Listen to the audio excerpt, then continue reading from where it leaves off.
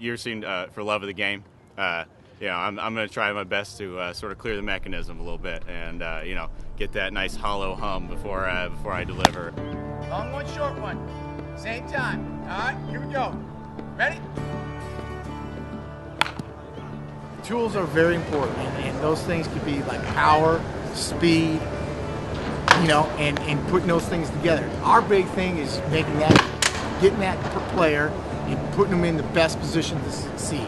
Period. My only job description, the way I look at it, is to develop as many players as we can to get out of this league into an affiliated club. The mix here, you can tell that they're getting after the competitiveness is just off the charts, really, because they're all trying to get an opportunity, and that's fun to watch. We should definitely expect 9 innings of good baseball. The talent is here, but I think what sets this league apart from others is that everybody here is hungry.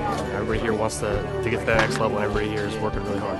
I can't even describe it. I'm so ready to get back out there on the mound and face live hitters, and in the game and the atmosphere and the stands, and I'm really excited for it to, especially being a new park and opening it up, and you don't really know what to expect. And I think what they've done with the stadium and the surrounding, I think is going to be a good atmosphere for some baseball. It's going to be awesome. Just gonna kind of let it all sink in.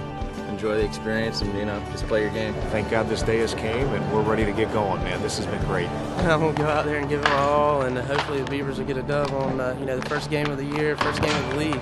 I'm going to take a second to take it in because it's really fun. It's a rare experience to be able to play this high level of baseball, and I'm going to try and soak it in the first time I get out there. I'll tell you that for sure.